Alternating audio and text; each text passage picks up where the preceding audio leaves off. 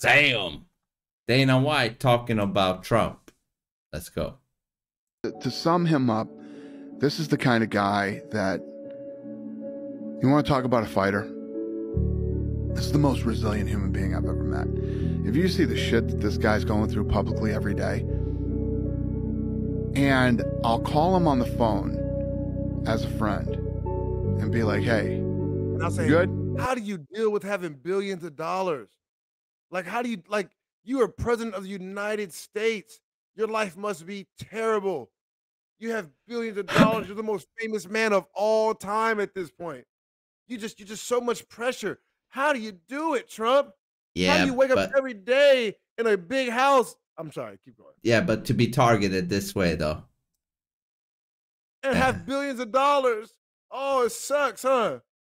Because nobody gets targeted without billions of dollars. Oh, wait, it's just everybody else in the world. Go ahead. And I'll call him on the phone as a friend and be like, hey, you good? How you doing? Unfazed. Unfazed. Like nothing's going on. And he'll start talking to me about this and that and all this other shit. One time. There's only been one time. I've never talked about this publicly, but one time I called him and he was not good. He was a mess. And I've never heard him like that, and I've never seen him like that when Ivana died. Obviously, as soon as I heard it, I reached out, and I have never. Look at all the stuff that's gone on with Trump, all the bad stuff that they say. They're trying to attack him. They're trying to ruin him. Unfazed. I called him that day, and this is the first time I've ever seen that guy busted up and not good. Well, that says something that's the only time. 100%. That guy is, I mean, walking through the fire. He does not get rattled. He will walk through fire. He's an absolute savage. Do you agree with? I'm just gonna cry. I'm so touched. I'm just. Do you agree with these two billionaires? I love them so much. Go ahead. But do you agree? Actually, no, I'm being funny, but I do really love Dana White and Trump. Dana White is, I think he's a real guy. Because if you look at this video. The only man to get caught on camera smacking the shit out of his wife and nothing happened to him. You forgot about that, didn't you? No. Right. No. Everybody remember that? Yeah. That was a shit? New Year's Eve or something, right? That's right. Dana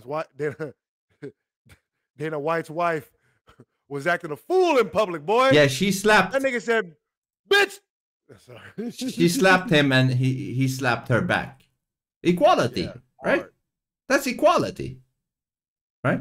So let's look at this. This was good too. Like, you obviously give a long leash to your fighters about, what they can say when they are up there with a UFC microphone, and you are getting into territory of homophobia. In the Yeah, but yeah. Keep going. Yeah. With a UFC microphone, and you are getting into territory of homophobia, transphobia. Like, is there? I don't give anybody a leash. Well, I'm saying you. A leash? I'm like free speech. Control what people say. Going to tell people what to believe. Going to tell people. I don't fucking tell any other human being what to say, what to think, and there's no leashes on any of them. Brother. What is your question? I was asking that question. I'll move on, though. Question? Yeah, probably a good idea. That's ridiculous to say I give somebody a leash.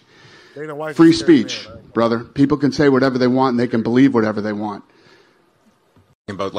Right? Free speech, motherfucker. But yeah. Go back just a little bit when he said, "What's your question?" Play that part again. At the end. This is what makes a real man. Go ahead. On any of them.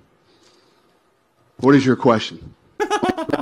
What to say, what to think, and there's no leashes on any of them. What is your question? I was asking that question. I'll move on, though. Yeah, probably a good idea. That's ridiculous to say I give somebody a leash. No. Free speech. You watch what you say. Yeah. Not just watch what you do. Watch what you say, nigga. Something might happen to you. This Dana White we talking about. Yeah. Right. One of the most powerful people in America, if we're being honest. You know and he has this to say as well. That's what I'm saying. So it's like, that's a real man where it's like, huh? Excuse me? Yeah. Check this. I'm going to check you and whoever else. I check everybody getting checked. Yeah. Where do you think this government money comes from? One of the things, all you young people that are watching this right now, you don't want anything from the government. The only thing you want from the government is for them to stay out of your business. That's it. As less government as absolutely possible. If you think the government is ever going to take care of you and make all your hopes and dreams come true, you are out of your mind. It's not how it works. So, I mean, he got that down, you know. He's right about that. He's right about free speech. And he says Trump is a real dude. You know what I mean? I think Trump is a real dude. But yeah, I respect the hell out of Dana White.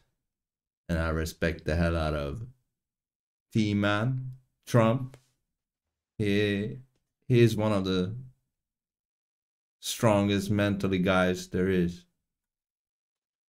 Well, you know, the jury is still out. Because he had an opportunity to go into office and do everything he said he was going to do. He did not do that. So I guess not. This time he has the opportunity to prove it. This time. Right. Yeah. I got to get out of here pretty soon. All right. So but Sam, if you have any suggestions, put it in the comment section.